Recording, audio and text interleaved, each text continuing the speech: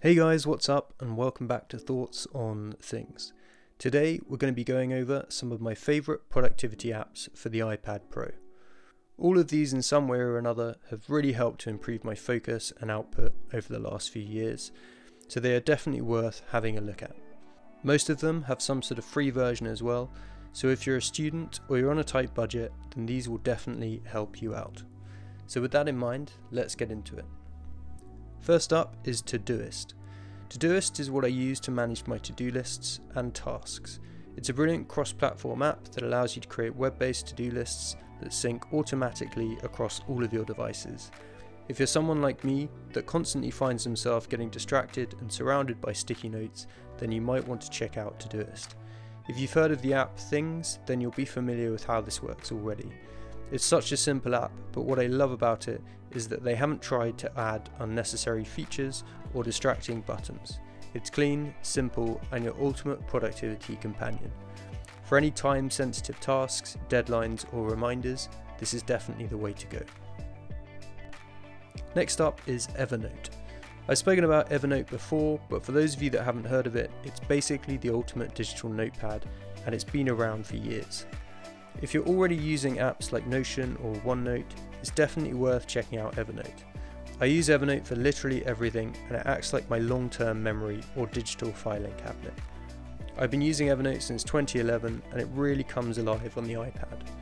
One of the really cool features on the iPad is that you can now handwrite things using Apple's new Scribble functionality, and this will automatically convert handwritten notes into digital text for you, which you can then edit. It also works across all devices, so if you're out and about and have that $1 million idea, you can quickly put it in your phone and pick it up later on your iPad or laptop. Evernote also works offline, so it doesn't rely on the internet for you to use the app itself. Trello is another cross-platform app which is actually pitched as more of a team collaboration tool, but to be honest, I use it simply to manage my projects and workflows. If you work in design or any creative workplace, you're probably already familiar with the concept of Trello. Basically, it lets you manage workflows in a really simple way through cards, which run across a virtual timeline online.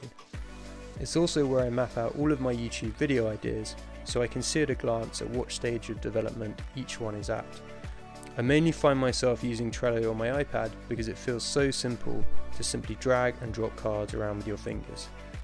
It helps me stay on top of my longer term tasks, and for that purpose I can't recommend it enough. It also has different templates and you can customize the backgrounds of your workflows as well, which just keep things really fun. Pocket strapline is read it later, and to be honest that's basically the best way of describing this app. It actually works more like an add-on or extension for browsers rather than a standalone app, but allows you to save news articles, tutorials, videos, and basically any kind of content offline for later.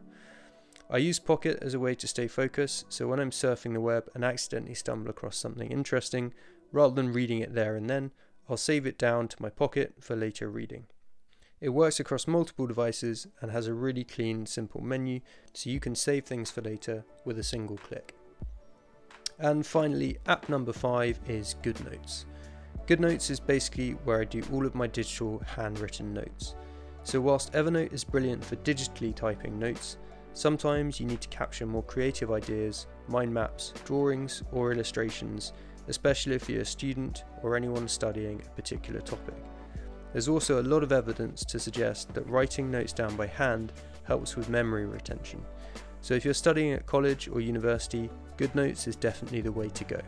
Compared with other apps like Notability, Goodnotes actually appears more like a traditional notebook, offering a choice of different paper sizes as well as lots of different sheets of paper within.